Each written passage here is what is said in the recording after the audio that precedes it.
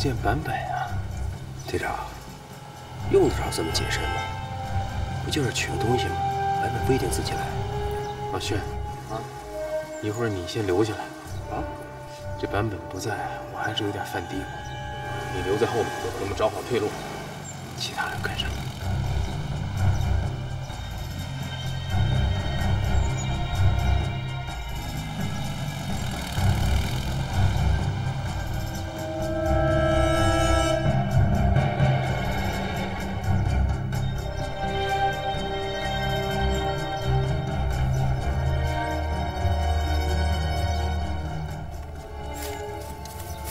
少佐，没有发现异常。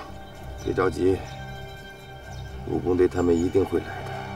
记住，你今天第一阶段的任务就是要打跑他们。嗨。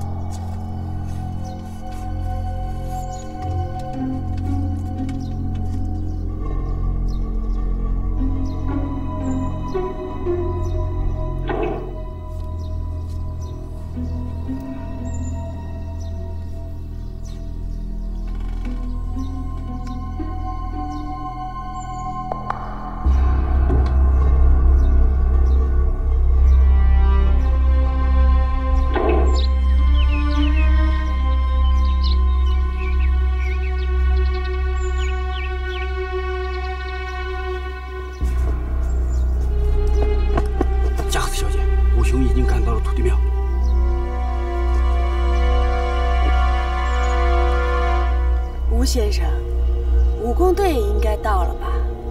好戏就要开场。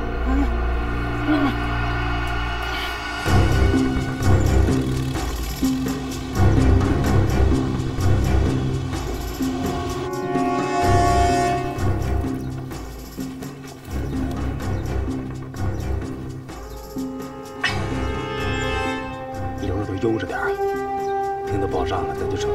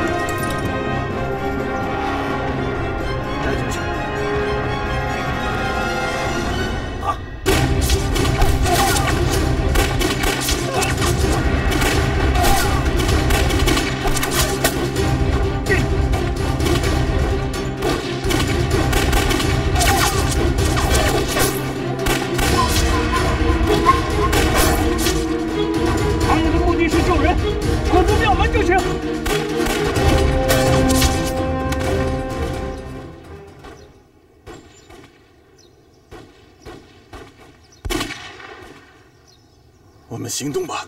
等等，我感觉武工队是在佯攻。难道他们看出来吴胜贤是假的？不，如果他们发现吴胜贤是假的，根本就不会进攻。只有一个可能，外面的进攻是假的，真正的营救是在庙里面。通知武雄和加贺子，我们的计划要做调整。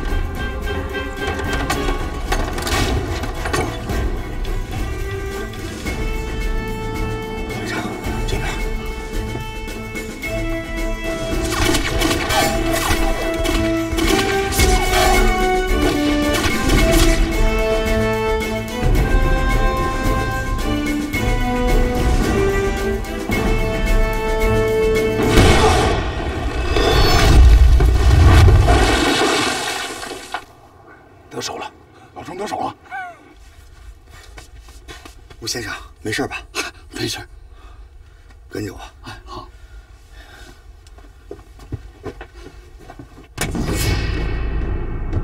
怎么了，吴先生？踢了块石头，没事。好，跟上。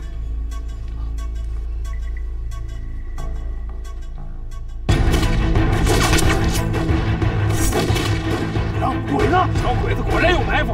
啊！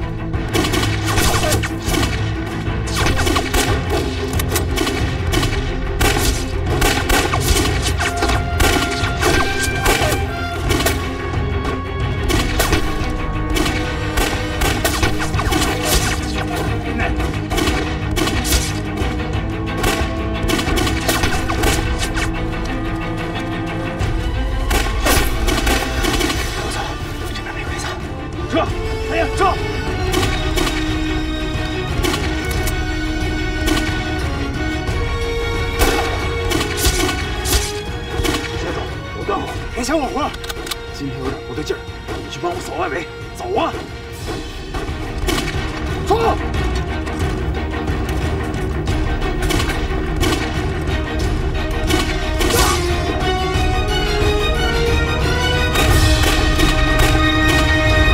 走走，他们跑了，把他们赶得越远越好。对。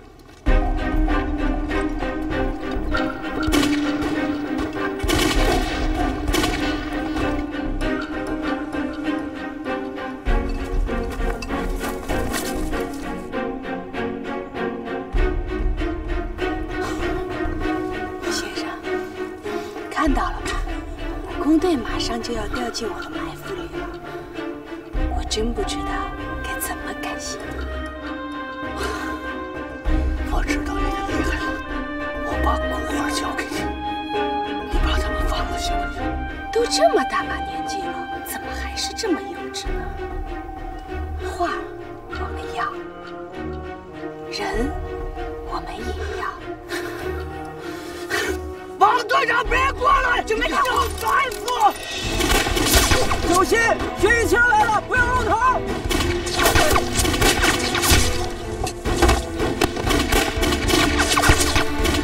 我小看你们了，你小看我们武工队了，快逃吧！闭嘴！准备，小原本稍作靠拢。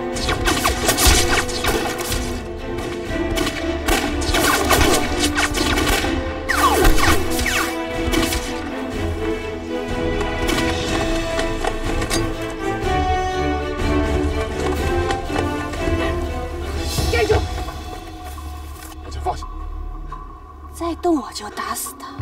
队长，我一枪毙了他。那我就和他同归于尽。听见了吗？我的援兵马上就到了，你们还有2分钟时间跑。如果再不跑，你们全都会死在这儿的。王队长，别管我，你们快撤！我不会把宝物交给鬼子的。闭嘴！撤！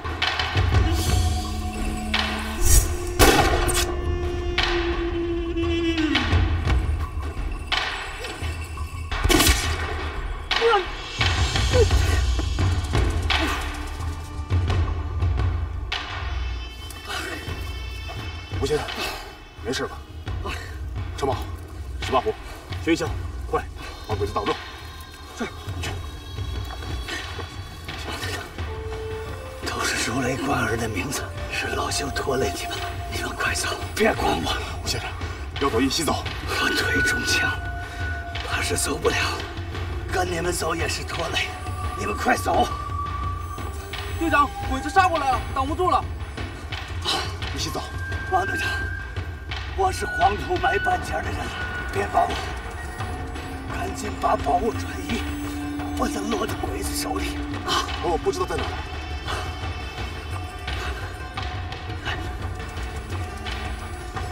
哎呀，我要早告诉你们就好了，后悔也没用。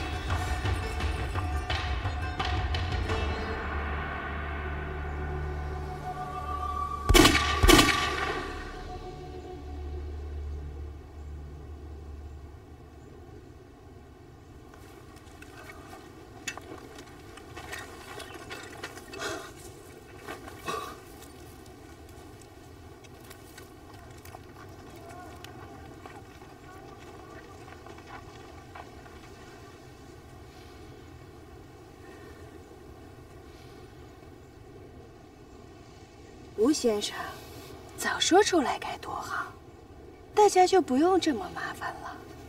放心，这事儿还没有结束，武工队跑不了。你个女鬼子，我跟你拼了！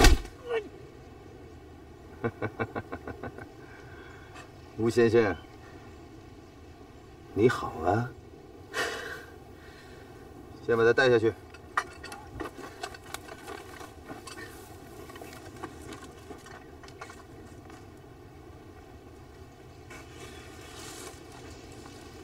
少佐，加藤那边的枪声好像越来越弱了。武工队最擅长逃窜，我也没指望加藤能抓住他们。你就这么把他们放走吗？当然不行。你刚才没有听到一声爆炸声吗？另一场战争刚刚开始，那是土地庙传来的声音。他们也许把田中当成吴圣贤给救走了。我给田中的指示是，如果土地庙里面的武工队识破他的话，就动手；如果没有识破他，他就继续冒充吴圣贤，带着武工队去白龙关取宝物。这么说，白龙观就是武工队的葬身之地。少佐，白龙观都安排好了吧？没有安排。为什么？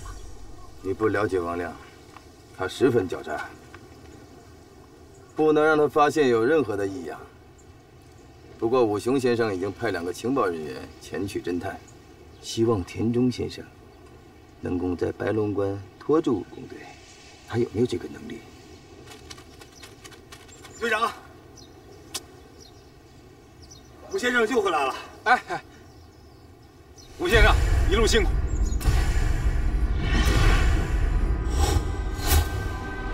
吴先生一路辛苦，辛苦了。干什么你？哎，我太激动了，太激动了。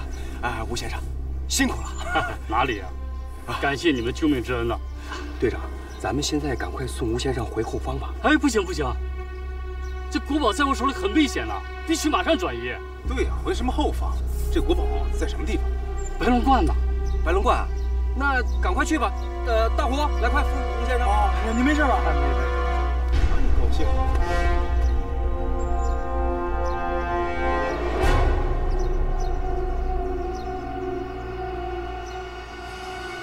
少佐，我坦率地告诉你，我来是立有军令状的。如果这一次行动失败，可能我们就要集体切腹谢罪了。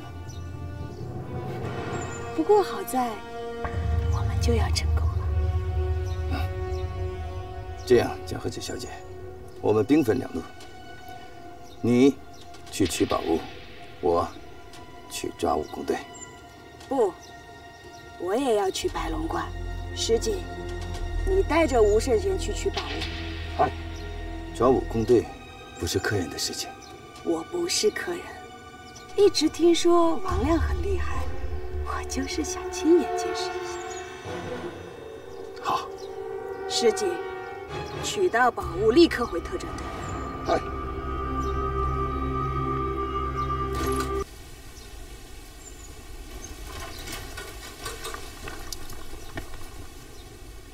怎么样？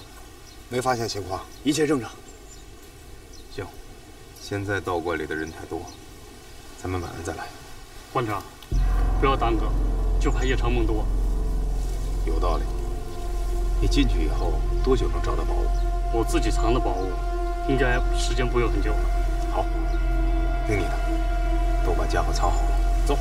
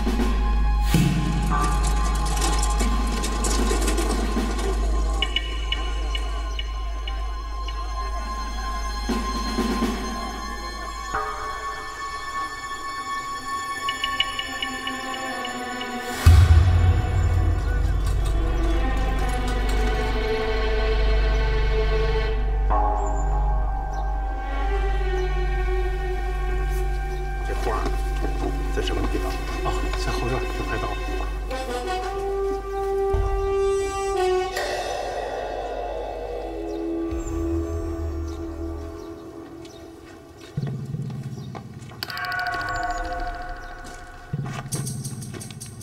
到了。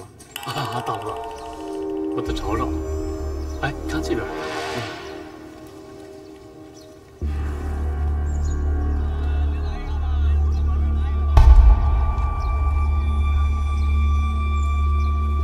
这里头清静啊，一会儿办事儿，我帮你。那求签的呀，都在前院，后院一般人都不进来。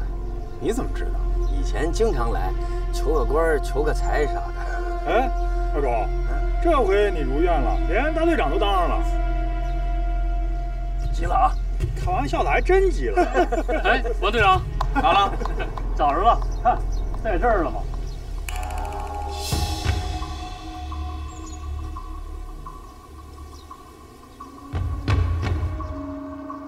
你把这画藏这底下了？原先呐，这儿没有这么大沙堆，因为谁盖墙，临时啊凑这么一沙堆。这得挖到什么时候啊？记住我的交代好了，不许冲动，不许较劲。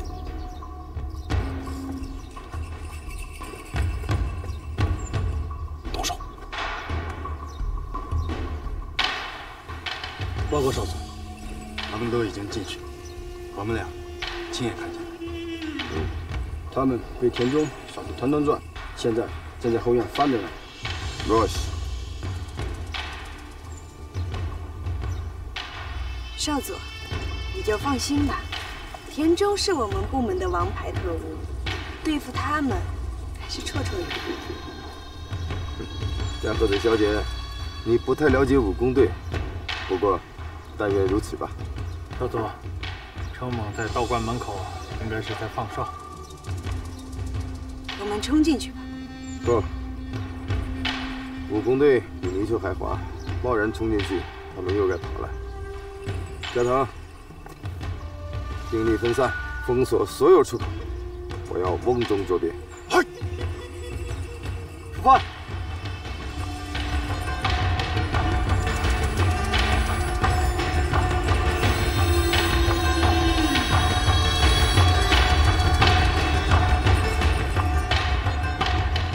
我们要密切观察程猛，他一旦离开，也许武工队就准备撤离，我们就要立刻行动。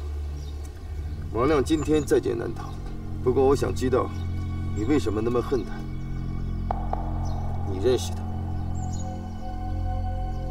不要否认，你瞒不过我的。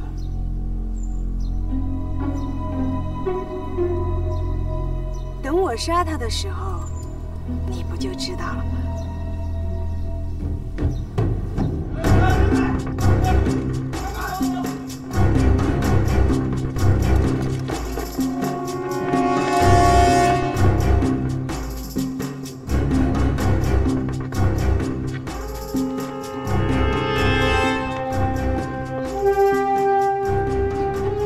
吴先生，太监，这咋回事啊？吴圣贤放这儿的宝物是你自己交出来，还是我先把你杀了，再自己搜？老陆，不能交出来！哎呀！哎，太君饶命！太君饶命！我交出来！我交出来！老陆，忘了我们俩发过的誓吗？那是你先忘了。你说过绝不会泄露消息的，可你为什么把怀孕给带来了？我是被他们骗了。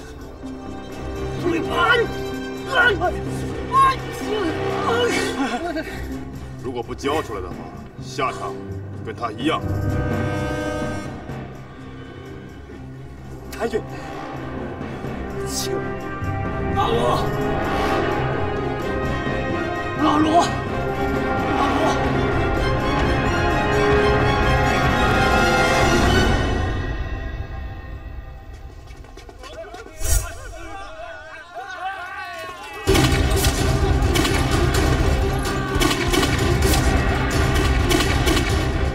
少佐，程猛在开枪报警。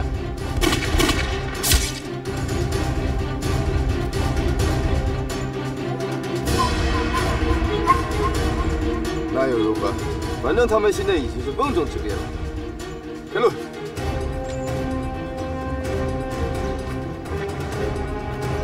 都闪开！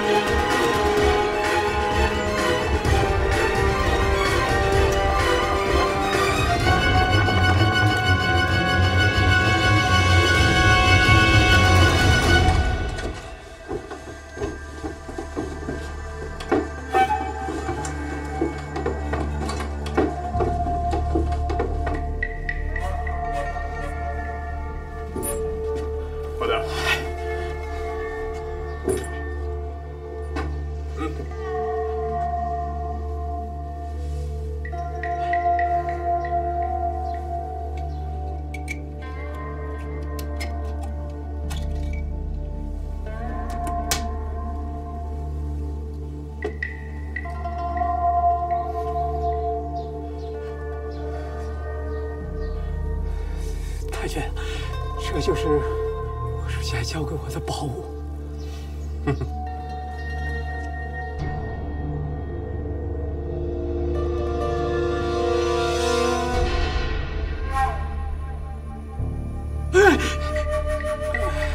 有密蜡密封的，太君如果不相信，可以打开查看。不能开呀！你就是要看。 也得找个阴凉避风的地方，不然那宝物会毁了的。往后退！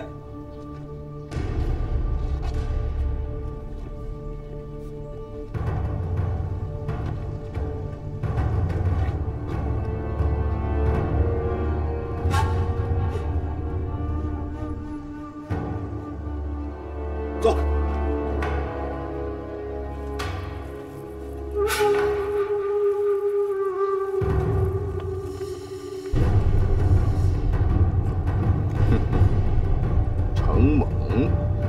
版本，让你的人都往后退，要不然我弄死他。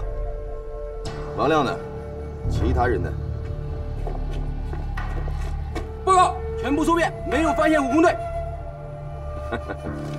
真没想到啊，你们武工队竟然拿自己人做人质，可耻啊！不错，我的确想要拿到宝物。你把吴胜贤放了，有事咱们好商量。 版本，别演戏了，他根本就不是吴胜贤，他是你们派来抢宝物的特务。哎，他可是你们上面派下来的人，我要把他弄死了，你不好交代吧？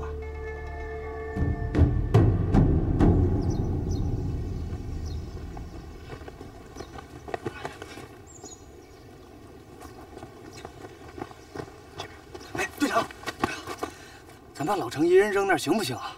放心吧，我跟他交代好了，让他拖着鬼子一会儿，找机会就撤。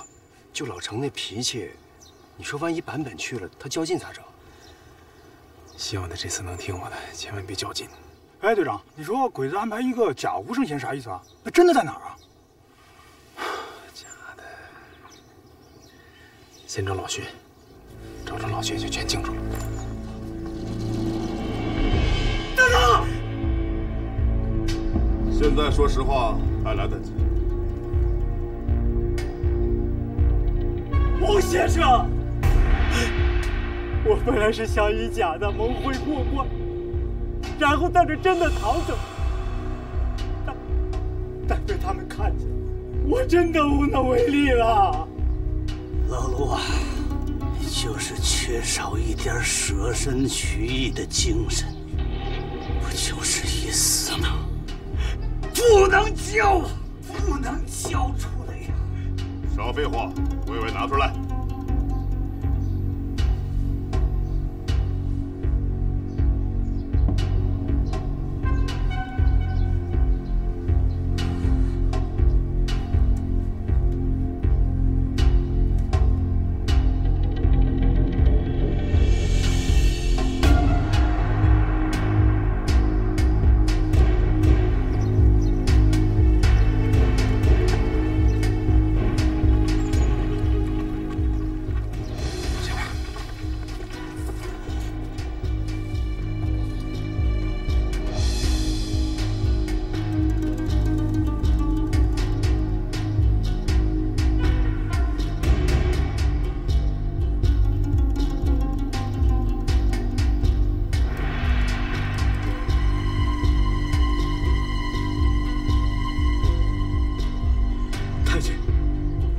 珍品。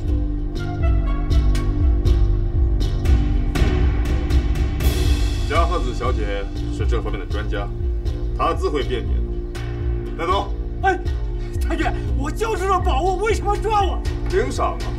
太君，太君，我冤枉！说你，太君，他绝对不肯有假呀！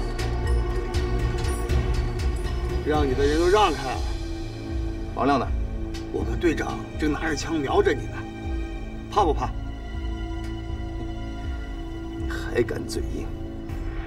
要不然你试试。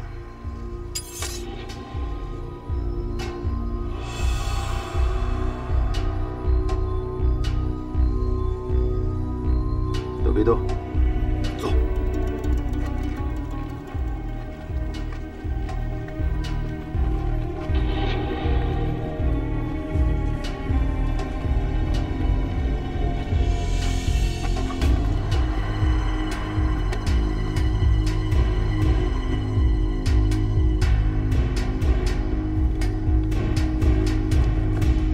等等，田中先生年纪大了，你还是拿我当人质吧。别过来！我知道他年纪不小了，刚才弄住他不容易，等我安全了，肯定放他走。我说话算数。那就让我再跟田中先生说句话吧。别耍花招，你信不信我真弄死他？我真是没想到，大名鼎鼎的陈某，居然怕我这个弱女子。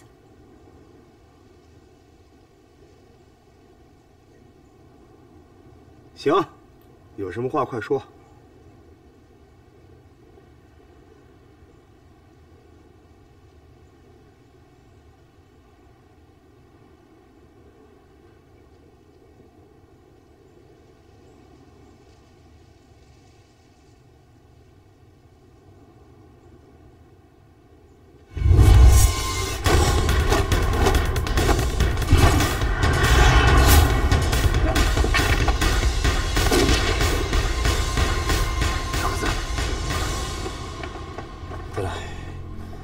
什么情况？版本弄了个假瓦亮，逃出了藏画地点。你们那边呢？一样，找了个假的无声线，被我们给识破了。这招没啥用啊，那也就说明画在里头。见着画了吗？一会儿丁姐的画抢画救人啊！你制造混乱，见机行事，走。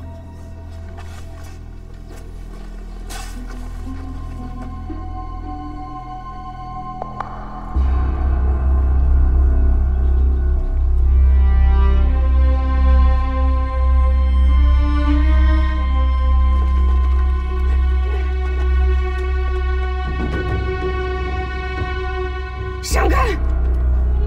阿卡，你知道你杀的是什么人吗？是你杀的。把田中老师抬下去。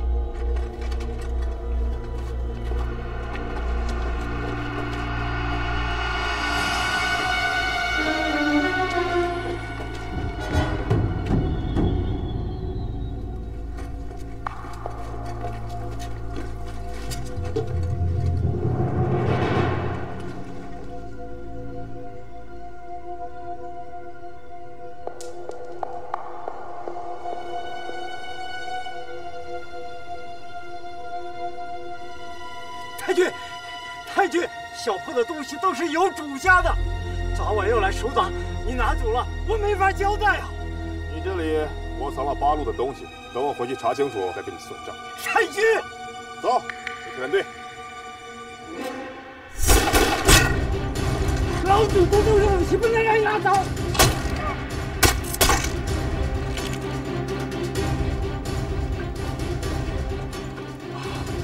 老吴，我先走一步了，我忙就靠你了。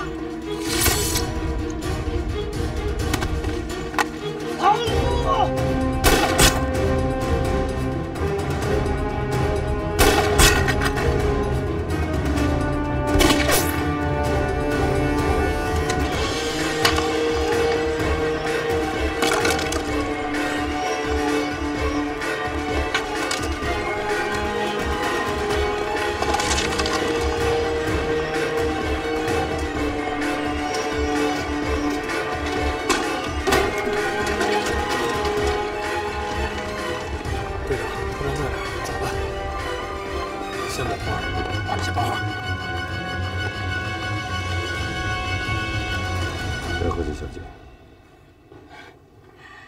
知道，我不会让他就这么痛快的死的。这事儿你说了不算。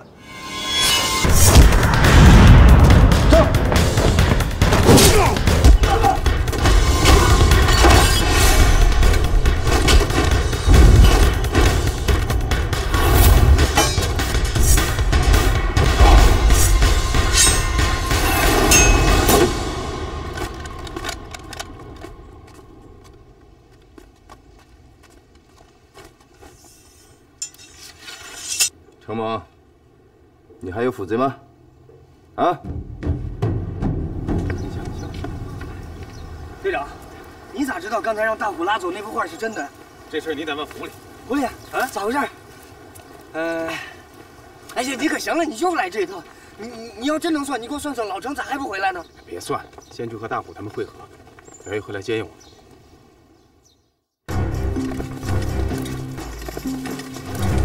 好了，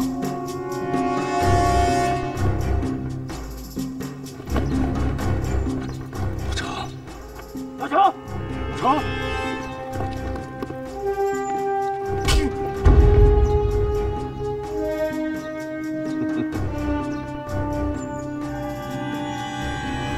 你看看，这是谁？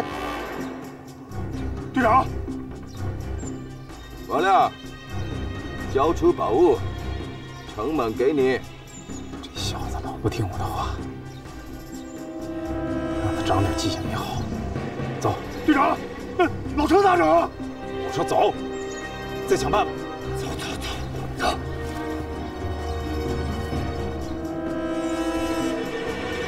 追！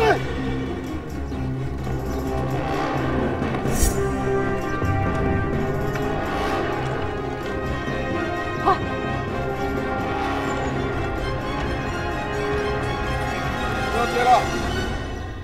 真没想到，王亮居然不管陈猛的死活。那是因为他知道交出宝物也没用。不过我相信他是不会放弃程猛的。游戏开始了，把程猛押回特战队，严加看管。嗨，师姐，到手的宝物为什么会丢失？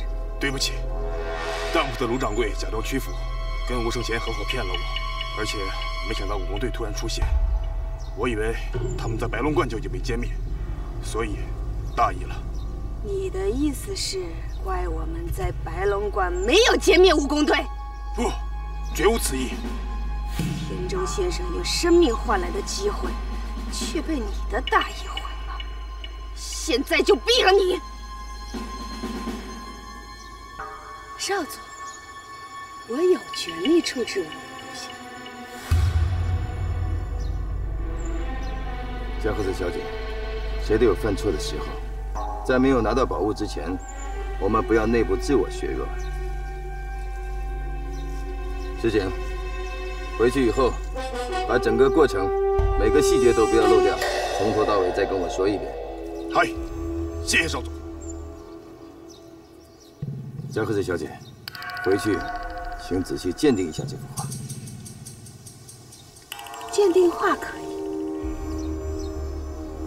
那少佐也应该把手拿开。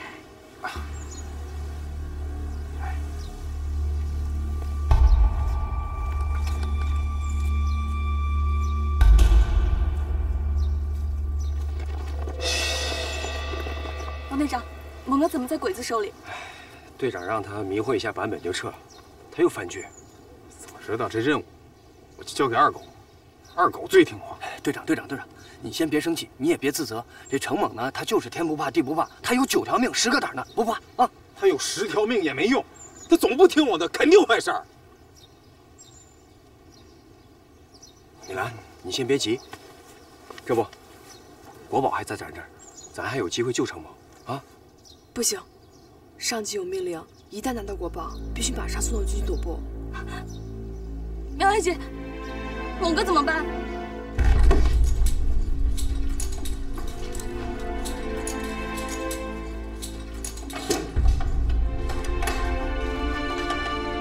别进去。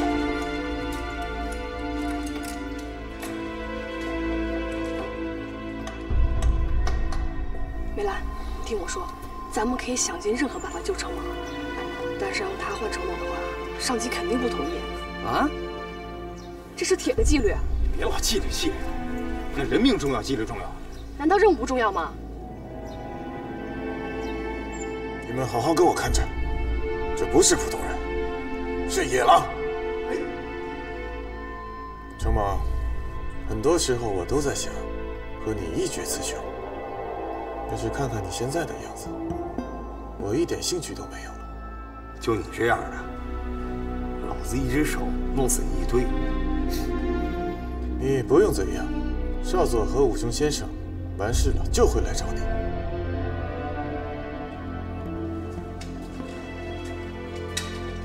那你可以这样，你先别往上级汇报不就完了吗？如果上级知道了，绝对不会批准的。苗爱姐，鬼子恨透了猛哥，我们先把他救出来好吗？你们先别吵，听我说一句行吗？啊，这个苗叶同志，我知道你也为难，你就当你没看见国宝，然后你不知道这事儿，你这样就不会受到你上级的批评了吗？是不是？啊，同志们，我苗一个人不怕担责任，为了救程芒，我个人什么都不在乎。这个我们相信，我们也看到。只是我个人受训经历，没法像你们一样灵活对待上级的命令。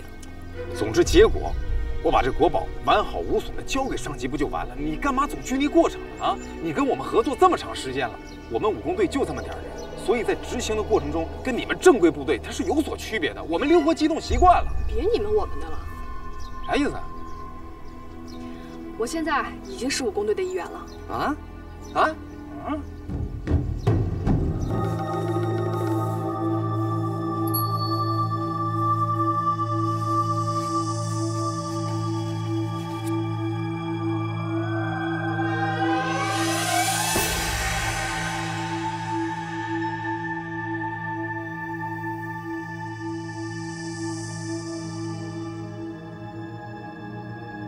少佐，你看，岳飞的神情和周围几名大将的动作姿态，真的是惟妙惟肖。在没有照相机的时代，这个就是历史的定格。哎，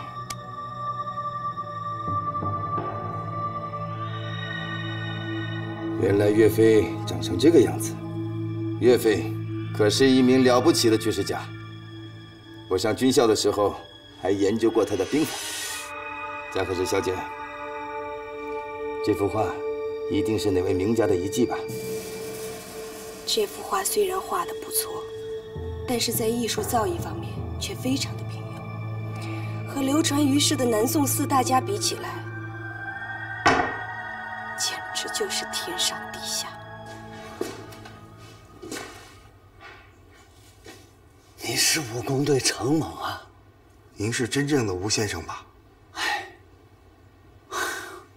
咱们让小鬼子给骗了。吴先生，别担心，我们队长没被小鬼子给骗了。冒充你的那个人已经被我给杀了。要不是我没听队长的话，我也不用待在这里边了。哎呀，我说你这小伙子，你这心咋这么宽呢？你说看你这样子，怎么就跟下饭馆子似的那么轻松呢？你知道这是什么地方啊？嗨，比这儿凶险的地方我待得多了，没事。吴先生，你放心，队长一定会想办法救咱俩的。哎，对不起，对不起。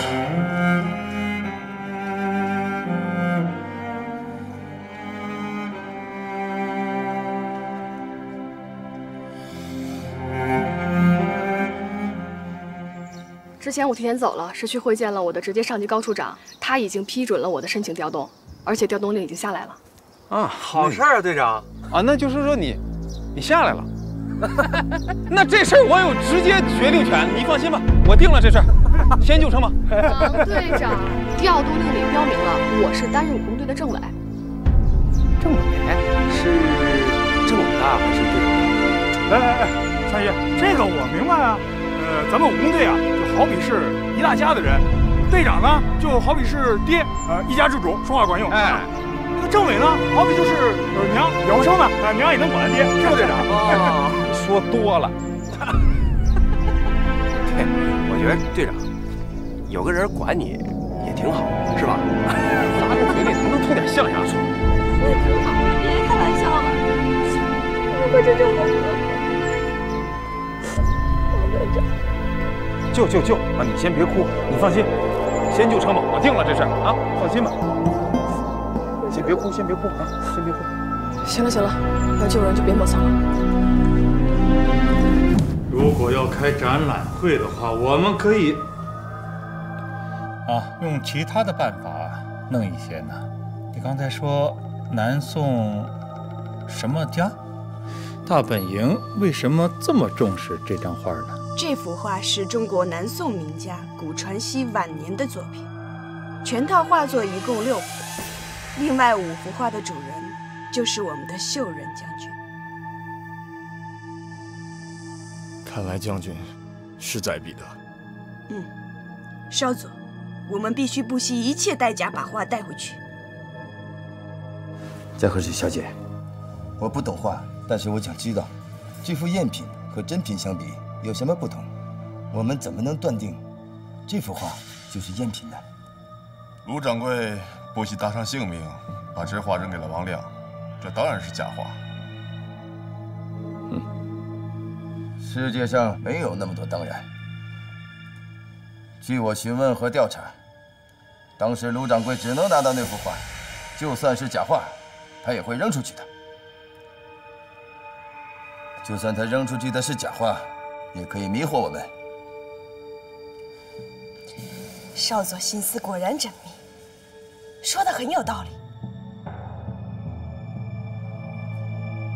嘉禾小姐，请仔细鉴定一下。嗨。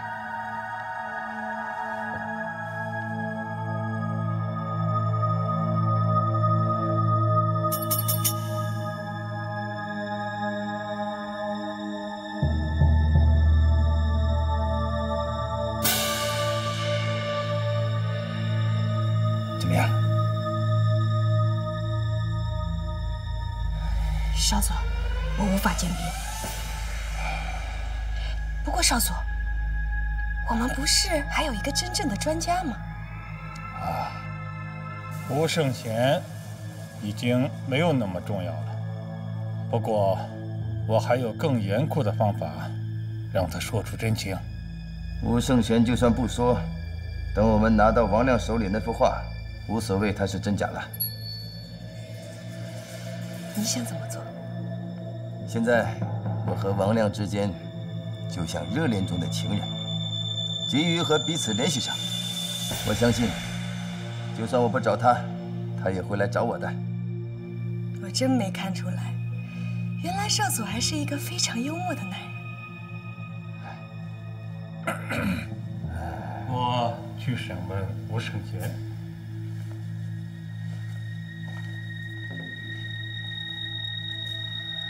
加藤，加藤跟我一起去。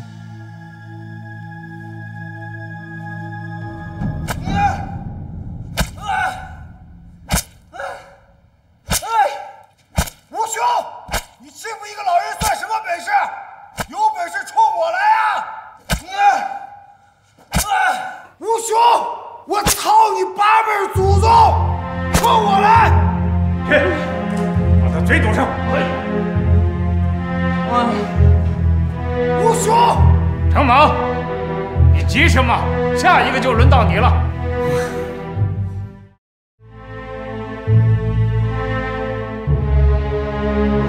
说，你就别费劲了。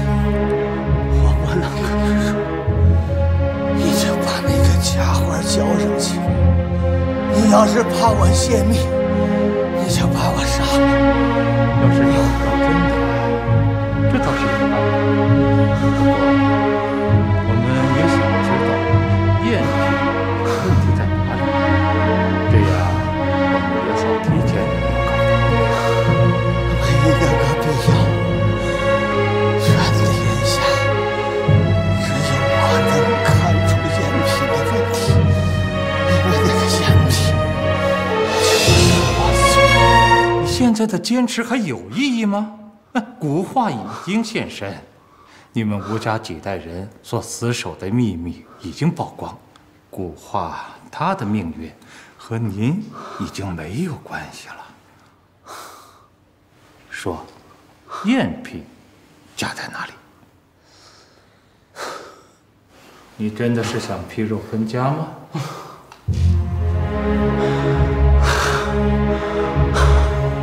凉吗？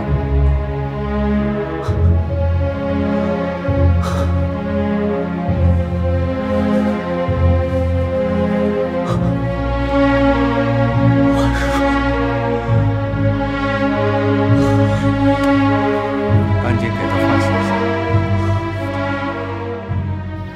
都记住自己的任务啊，要快。好，放心吧，队长，我们听话。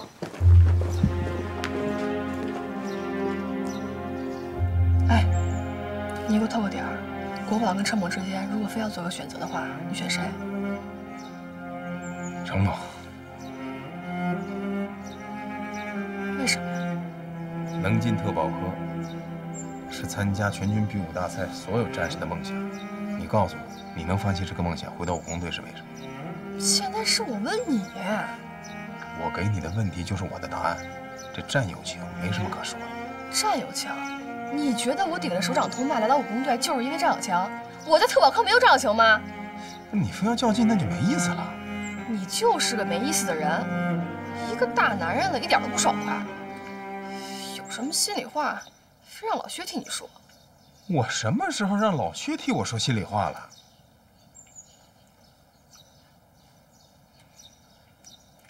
你什么意思？太没意思了！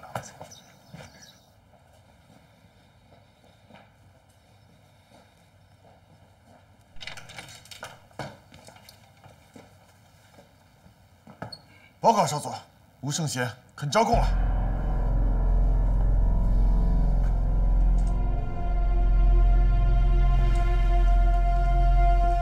少佐，加贺子小姐，不用研究了，这个老东西已经招了，这副赝品就是他亲手制作的。快说！不要无礼。能够制造出如此伪作的人，这个世界上不会有第二个。我查看了这幅画的立笔用意，就是宋朝的风格，根本不是后世模仿者所能代替的。用笔立意，终究可以模仿，那只是时间和水平的问题。你口口声声说你在研究中国文化，我看不过是井底之蛙，怎知天下之大呢？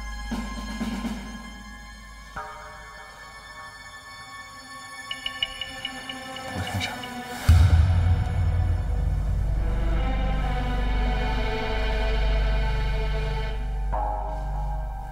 吴先生，你说一下，这幅画假在哪儿呢？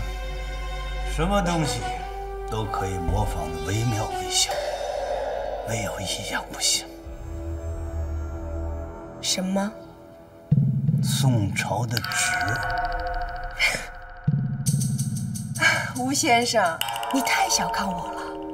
我来之前专门跟我的恩师龟田先生，日本最著名的中国古文化研究专家龟田先生特意讨教过。我第一眼就是查看的用纸，这是宋朝的纸，没错。是吗？我用了10年的时间打造这幅假画，你一眼就能认出来？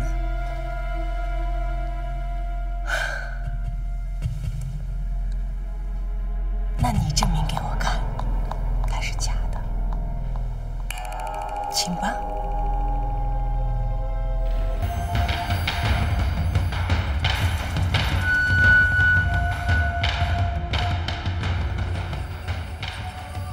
吴先生，我可提醒你，如果你要笔墨是想在这幅赝品上动手，那就实在是太可惜了。可以了。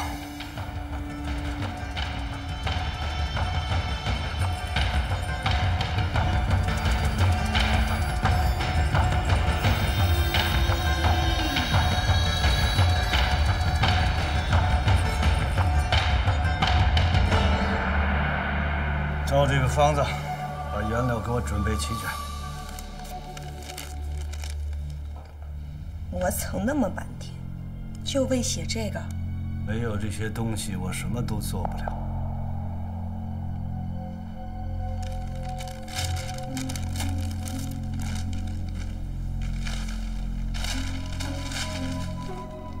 茶叶。 茶叶、瓷片、脏片、牛皮、猪皮、鸟粪、竹子、童子尿，这都是些什么乱七八糟的东西？你在耍我们吗？别废话，给他准备。茶叶、瓷片、脏片、牛皮、猪皮、鸟粪、竹子、童子尿。 这都是些什么乱七八糟的东西？你在耍我们吗？别废话，给他准备。照我的要求，不能有一丝一毫的差距。我去帮他。吴先生，如果你是想拖延时间，那你就犯了一个大错。文物做旧，那是一门博大精深的学问，你们永远不会懂。 那我们就期待着吴先生你能证明给我们看。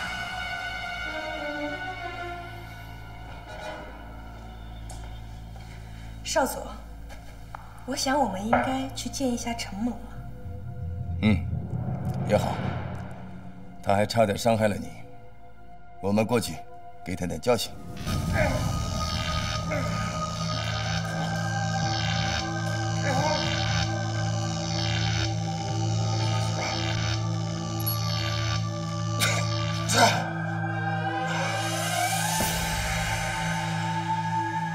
陈猛，我给你一个机会，免得再受皮肉之苦。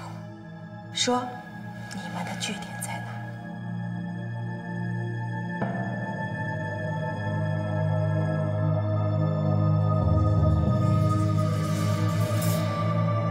我说了，你能放了我吗？当然，我一直是一个说话算话的人。 说，你过来，我告诉你，小伙子，不要理他，他不会说的。没关系，给他一次机会。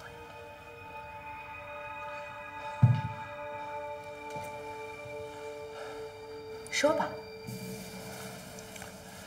你离我近点，我不想让他听见。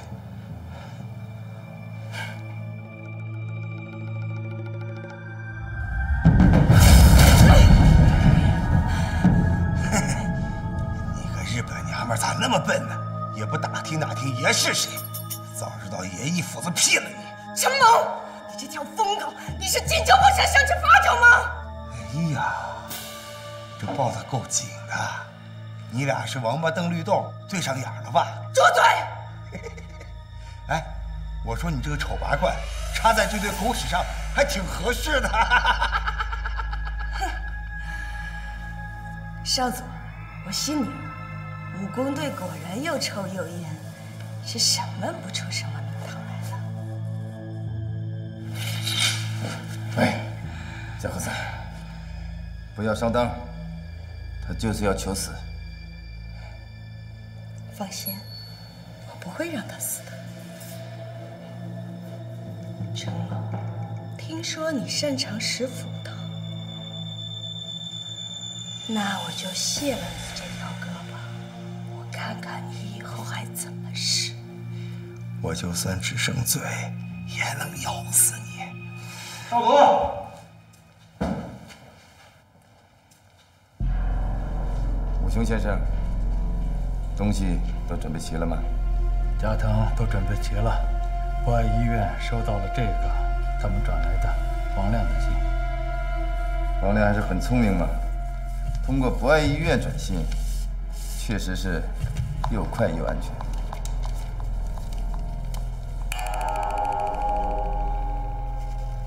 明日上午9时，广元茶楼以画换人，二人都要完毕，若有人损伤，交易免谈。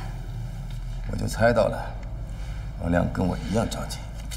二人都要完毕，我偏不信。我就是卸下他一条胳膊，王亮又敢把我怎么样？哎，不要节外生枝。你放心，明天上午我们一定要拿到那个画，而且要活捉王亮。惩之成猛，不急在这一时。少佐，可是他实在是太讨厌了，他竟然敢侮辱你，必须为你出这口气。小黑子小姐，我比你更讨厌他。交给我吧。这里就交给武雄先生吧。我们走。我听你。哎，你们一个爱吹牛，一个废话多，要滚赶紧滚！程猛，明天上午，你的王亮队长和你的武工队兄弟们会因为来救你而全军覆没了，这都是因为你的鲁莽造成的结果。等等，你杀了我吧！我们队长不会来的，你这是做梦。武雄先生，注意，不要让他自杀了。放心吧，我不让他死，他死不了。我相信武雄先生的手段。夏克子，我们去看看吴圣贤的表演吧。嗨，本本，你不是武士道吗？来，咱俩决斗啊！坂本少佐，还是你最厉害，一句话就戳中了他的痛处。对什么人，就要用什么策略。哎，老胡呢？你不是做梦都想杀我吗？来呀，杀我！程猛，很高兴我们又见面了。我马上去准备一下工具，不要着急，等我。我相信我们单独相处的时光会让你终生难忘。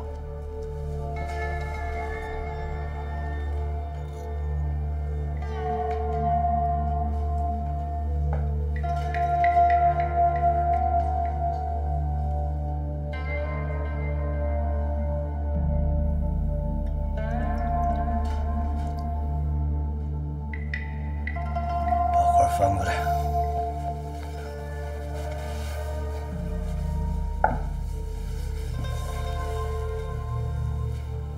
东岛吴先生，虽然是赝品，但是也非常珍贵，不要毁了它。这是我自己的孩子，我比你心疼。你瞧好吧。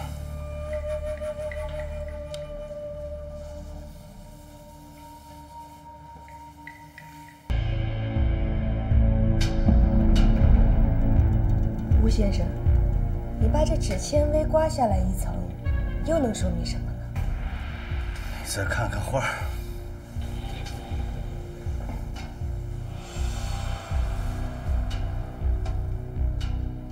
怎么样？怎么回事？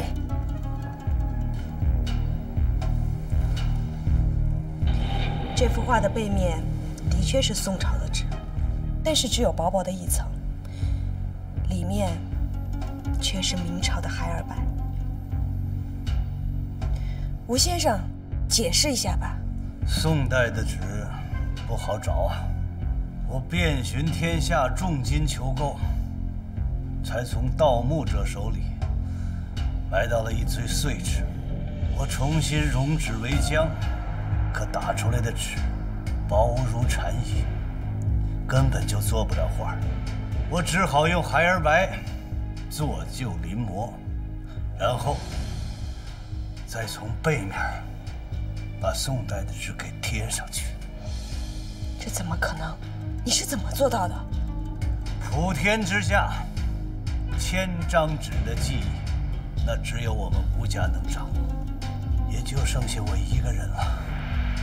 你说不可能，那也算对吧？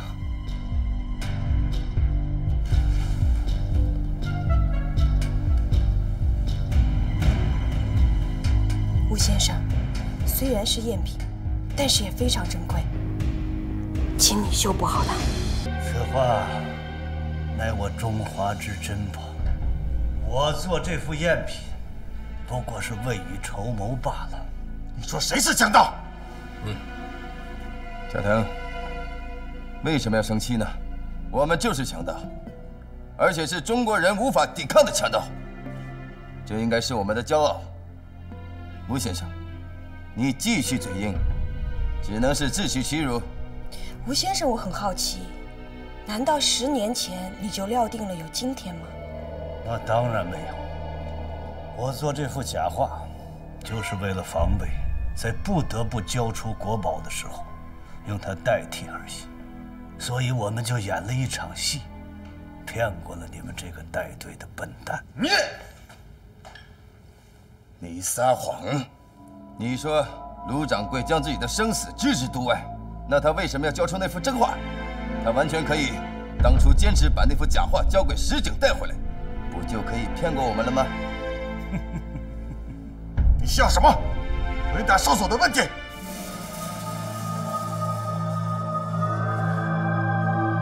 武工队硬汉。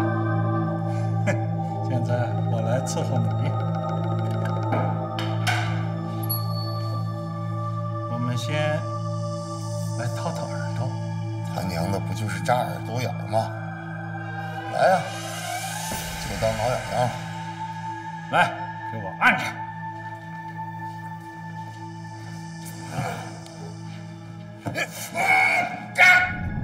武工队的王亮队长给我传进信来，让我把你们带到土地庙，然后他再带领队伍前来营救我。我是被你们骗了，可是我坚信王亮队长不会上当的，所以我当时就用眼神告诉老陆，取出真话，一定有机会交给武工的。这是一场赌博呀，但是我们胜了。你就这么相信武工队那些土八路？我们晋东的老百姓谁不知道，武工队就是你坂本少佐的克星。你在武工队面前屡战屡败，这次不是又证明了吗？真话已经到了王亮的手里，你永远也得不到。八嘎！少佐，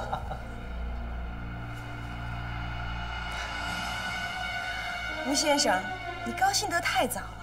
没错，武工队是拿到了画，但是我们手里有沉默。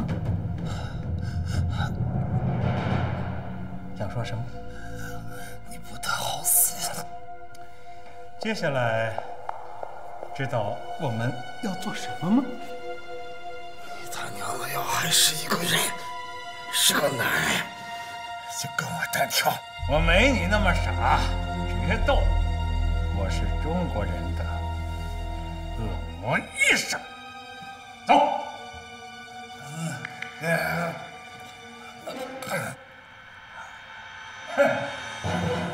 把那颗没有用的质子，我保证让外人一点都看不出来，特别是林美兰。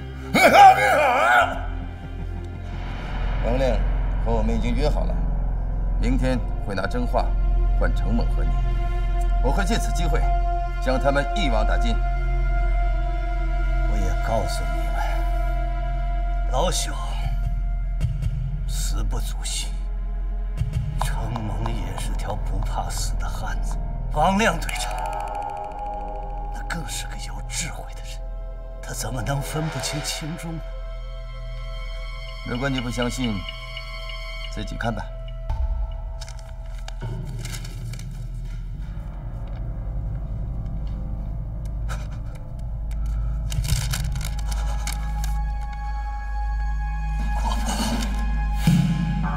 你说的对，王亮是个有智慧的人，可惜啊，他再有智慧，也会输在情感上。我知道，他不会束手就擒的，一定是有备而来。但是我告诉你，明天他输定了。点赞加关注，永远不迷路。